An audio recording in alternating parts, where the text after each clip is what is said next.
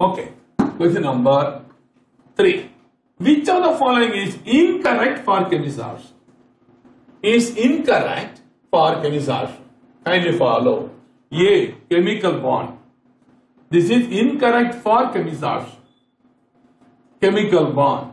Specific. Irreversible. Decrease with increase in temperature.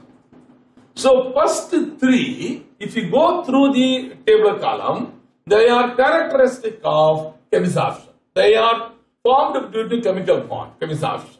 They are specific in nature. They are irreversible. Whereas the decrease with increase of temperature is incorrect in the case of chemisorption because adsorption increases with increase of temperature. So the correct answer is D. So I need not discuss the table. So the correct answer is D.